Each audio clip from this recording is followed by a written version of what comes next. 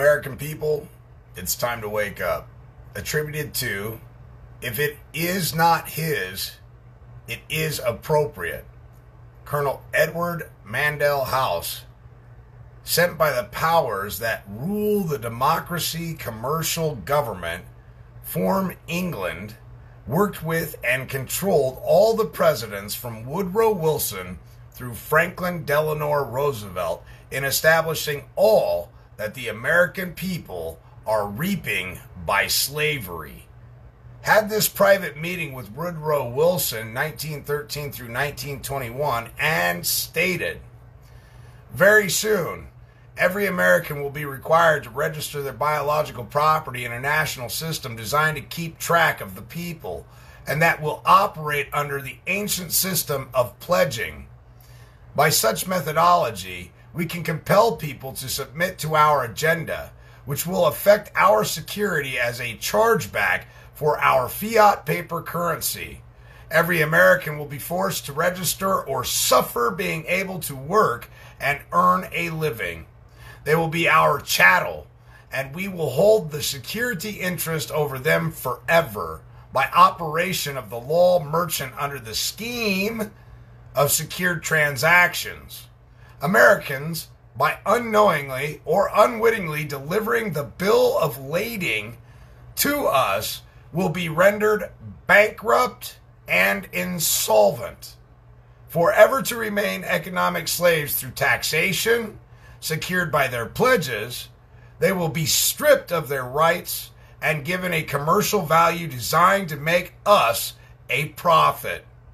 And they will be none the wiser, for not one man in a million could ever figure out our plans, and if by accident one or two should figure it out, we have in our arsenal plausible deniability.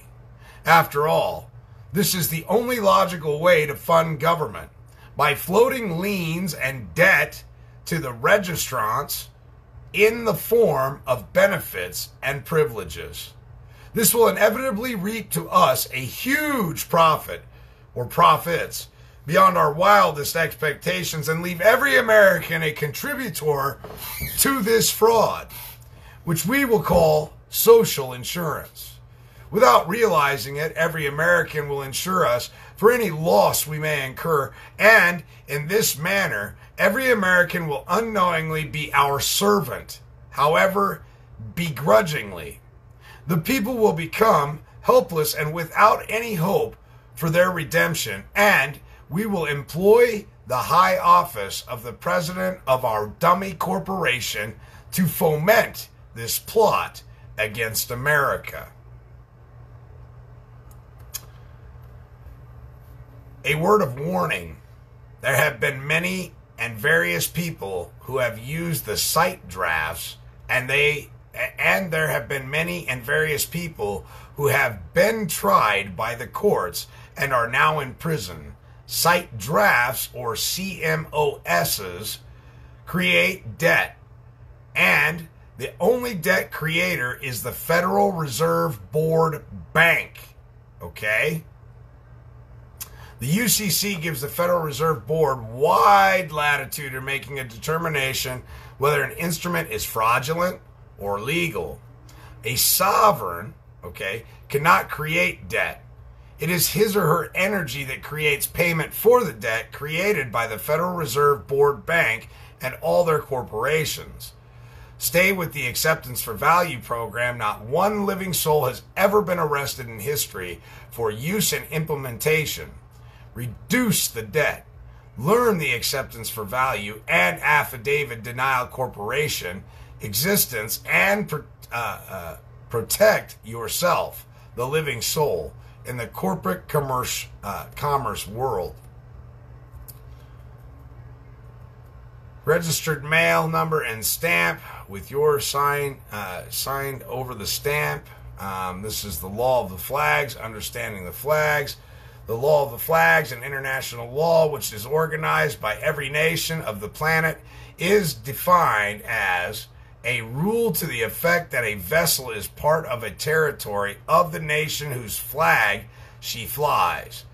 The term is used to designate the right under which a ship owner who sends his vessel into a foreign port gives notice by his flag to all who enter into contract with the ship master that he intends the law of the flag to regulate those contracts, and that they must either submit to its operations or not contract with him or his agent at all.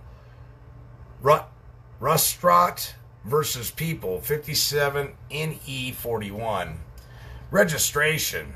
When you register yourself, you record formally and exactly in a list or the like with a register. A registrar is an officer who has the custody and charge of keeping of a registry or register.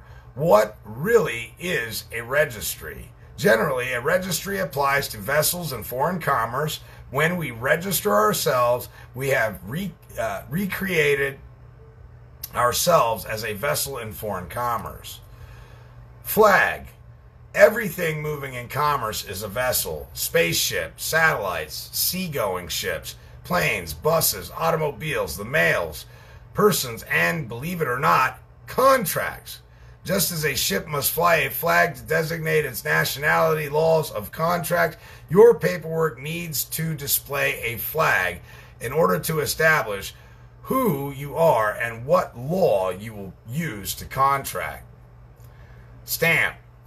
All vessels charge a freight fee to deliver their cargo. Likewise, we must pay a freight fee as the authority to deliver our cargo, i.e., the paperwork we send needs to have a stamp on it. The paper is the vessel. The words are the cargo. The flag designates the law, and the stamp shows that we have paid the fee to deliver our cargo. Place the colored flag in the upper left-hand corner as you are looking at the page. The Bonnie blue is what I use. And place a dollar stamp in the upper right-hand corner. Write your autograph over the stamp to cancel it, thus making you the postmaster. Whatever flag you choose to use, remember not to use a gold fringe flag, as that is under their jurisdiction and not your common law jurisdiction. Registered. Using registered mail to identify your vessel, this places your document vessel into international law and gives it recognition in international commerce. This is another assertion that you are in fact foreign to the jurisdiction they are trying to place you under. This number now becomes the case number for any and all paperwork related to the first document sent. Jolly Roger. If you come upon a flag that is not recognized in international law, it is a pirate flag. Anything attached to a Title IV USC 1-2 flag, i.e. gold fringe, mutilates the flag, and under Title IV USC 3 carries a 1-year prison term. The gold fringe is an added color and represents color of law. When placed upon the Title IV USC flag, the fringe is a mutilation. It suspends the Constitution and establishes color of law. The gold fringe flag that utilizes color of law and portends, I think it's supposed to say pretends to be the American flag is not the American flag of peace. It is a pirate flag, and it is your warning as to whom, what you are about to do business with. Army Regulations 260-10 states that the gold fringe may be used only on regimental colors, the president's flag, for a military courts martial, and for the flags used at military recruiting centers.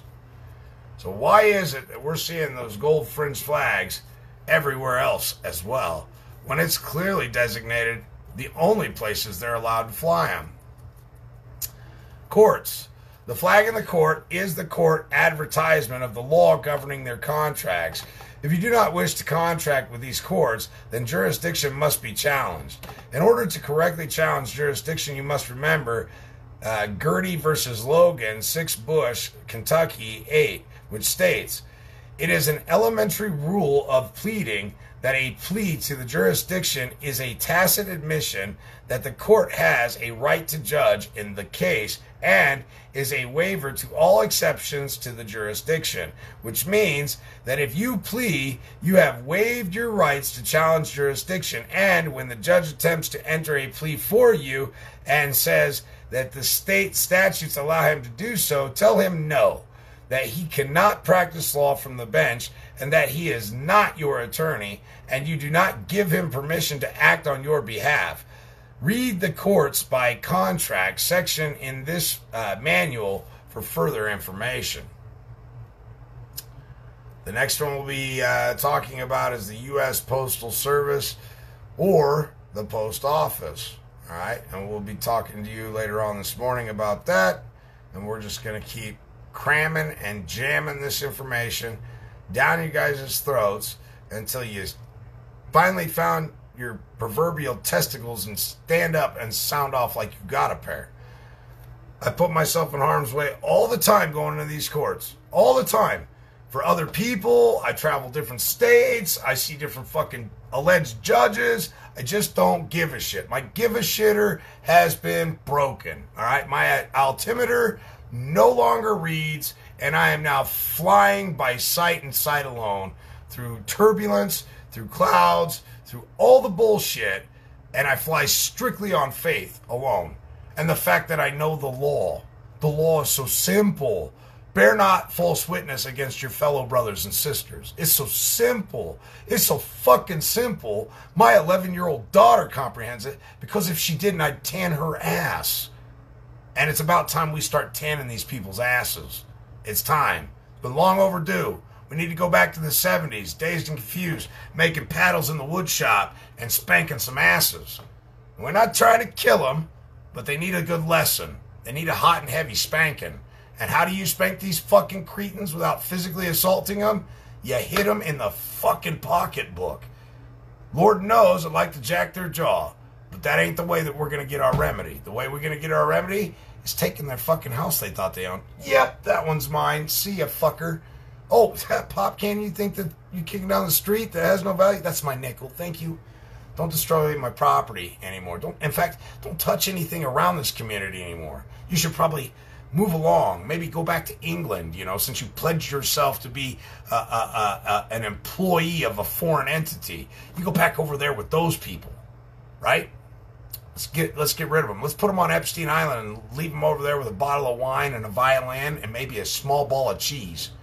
And let them fucking cry their salty ass tears for the bullshit that they pushed on the people, not just of America, but around the world. This is global. It's huge, astronomical, and it's so fucking big, many people will never be able to wrap their head around it. I'm very fortunate to have the eyes to see and the ears to hear, only because what I've been subjected to in my life. I'm very thankful and humbled by the community that helped raise me, my family, how receptive they were for me pushing away from the system at such a young age, and they still supported me, and that means a lot to me. So I try to become more humble. My old man keeps cracking the whip at me, going, man, you got to tone it down a little bit. I get it. You're passionate. I love the fact you're passionate about something. I think it's cool. But again, you got to tone it down and quit calling people fucking morons. You're not helping them out by degrading them. So I will work harder on not humiliating people that haven't reached it yet. In the Bible, it says that there's only 12,000 or 144 tribes of 12,000 people apiece. Well, you start thinking about this, there's 7 billion plus people in the world, 144 tribes of 12,000 people apiece. That's not even 1% of the world's population that's going to comprehend what the hell I'm telling you guys about. So if you're able to pick it up, if you're able to retain the knowledge, if you're able to receive what I'm saying, I just ask that you do your own due diligence. Nobody here is trying to force you to do a damn thing. It's the last thing I'm trying to do. I'm just trying to help you open Pandora's box, because once you see one little white lie, once you see one of them for yourself, you'll start researching this shit. And as you delve into it, You will go through the 7 stages of denial, undoubtedly, because nobody wants to believe that their beloved government, for which they pledged an allegiance to a piece of cloth, lied to them. And they've been deceived at the highest levels. It's astronomical. Astronomical. This lie that's been pressed upon us. I know why Jesus was in the synagogues turning over the tables. I know without question what a court is now. It's a synagogue. And we need to go in there and turn over them fucking tables. I know why Jesus did what he did. Because they were desecrating and defiling his Father's house, which was supposed to be used for the administration of grace in the interest of justice. And they've perverted it so badly that if he was alive today, I have no doubt that these judges would be on their knees getting their asses whipped by Jesus himself, because it's absolutely egregious what they're doing. But until we start to stand up and unify and really hit them where it hurts, you're not going to see a change in the system, guys. You can sling lead all fucking day long. There's 1,000 Agent Smiths born every fucking day. And in 18 years, they'll have a gun and a badge and be running around saying, respect my authority, which is a bunch of bullshit, too. I mean, I'm a man, you're a man. A group of men doesn't give you the right to run over me, and I don't have a group of men that gives me the right to run over you. My rights stop where yours begin, and vice fucking versa. So long as I've never harmed you, you have no fucking business with me. And trust me, if I've harmed you, I'll be the first one to try and provide remedy like that. I don't fuck around. I don't wait around. I'm not a heathen. I'm not without God. I understand shame and humility, and when I fuck up, I do my best to make it right immediately. So there is no controversy. So there is no cause for illegal action, okay? With that said, I'm going to let you guys go. My eyes are getting heavier and heavier by the minute, but once I start reading, I can't stop. It's just one of them fucking things. I'm addicted to this shit. Because mankind needs more men and women awake, needs more lions at the front line, ripping, clawing, and digging at this fucking shit, and putting these facts on record and using them. So I appreciate all you guys. Again, you can help by joining selfgovernanceu.com. I got a class coming up. You can help donate there. We have a 24-hour-a-day, 7-day-a-week Zoom call going on. It's been going on for like 45 days, 46 days now. Absolutely brilliant. The people that have come on there, just the way that they look at things. There are so many ways to skin this cat. It's just so nice to have a group of very well-rounded researchers that drop in and drop their knowledge and their firsthand experiences and what they're doing and how it's working and explaining the mechanism that causes them to be successful. And so we are very grateful for each and every one of you for joining us. So make sure to check out the free Zoom call, 24 hours a day, 7 days a week. It's now currently going for 45 or 46 days, maybe even 47 now. I lose track of time because really time is nothing more than a theory. It's what they base their contracts off of, but there is no such thing as time. Just like the theory of relativity, there's no such thing. It's a theory, and a theory only stands true in fact and law until somebody else like Derek comes along and goes, fuck your theory, I got a better one. And everybody goes, that guy's pretty sharp. We like his theory. So now the theory of relativity it's gone, because now it's the Gonzalez theory. And the Gonzalez theory seems to resonate with all our minds, so it should be done. That's what it is. It's now the Gonzalez theory. It's no longer the theory of relativity. It's the Gonzalez theory because, well, it sounds better, or it looks better, or it's more probable than the theory of relativity, right? Or the theory of gravity, or the theory of oxygen, or the theory of, I could go on and on and on and on. But the system has designed everybody to think that a man, such as myself, speaking to you so frankly, is batshit crazy. Well, I invite you to open up Pandora's box and just find out how crazy I am. So thanks for joining me. Thanks for your support. Look forward to seeing you guys on the 17th. When I come back, we're going to cover the U.S. Postal Service or the post office, all right? And we're going to talk about, in the class coming up, we're going to talk about how to remove the lot, block, parcel ID number, zone improvement project number, and address from your dwelling. And now that, ladies and gentlemen, is a task in and of itself, But when you execute it properly and somebody tries to foreclose, you just walk in there and hand them the keys to the P.O. box. There you go. It's all yours, baby. I ain't even here to argue. You guys have a nice motherfucking day. Cheers. Cheerio. Chap, I'm out. Hand him the keys to the P.O. box because it's got the lot, block, parcel ID number, zone improvement project number, and address. Just like that. You can foreclose on it all day long. You get a box this big, and now you can go sell that box at auction. Because you're not getting my property, you're not getting my real estate, and you're not getting my fucking land. It's that simple. And if you stick to the program, I'm here to tell you, it works.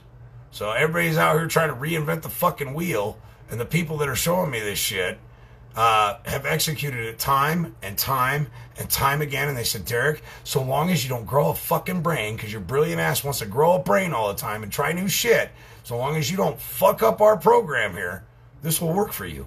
Not some of the time, not part of the time, every fucking time.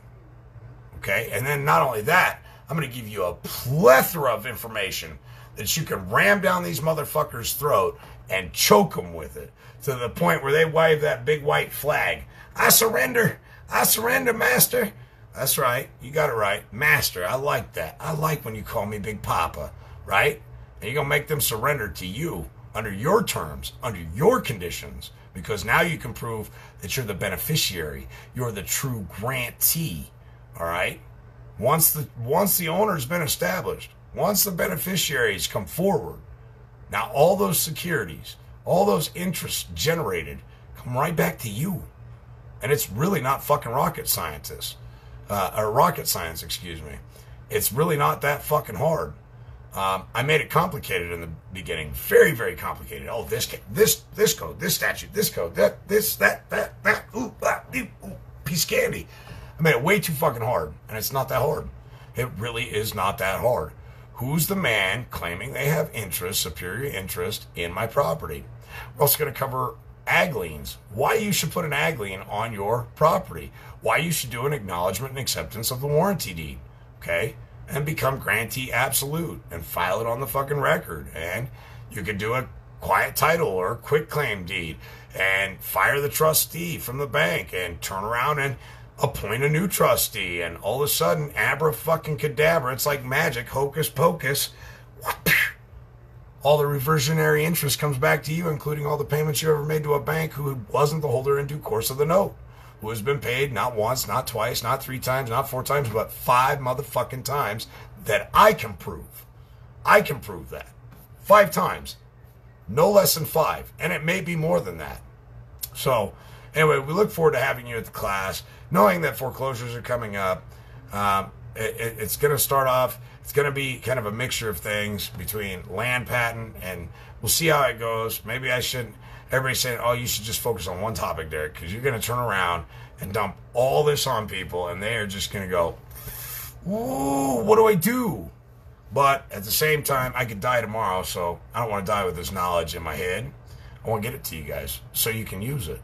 And you can report back to me on what you're seeing as the results of it. And we can help each other.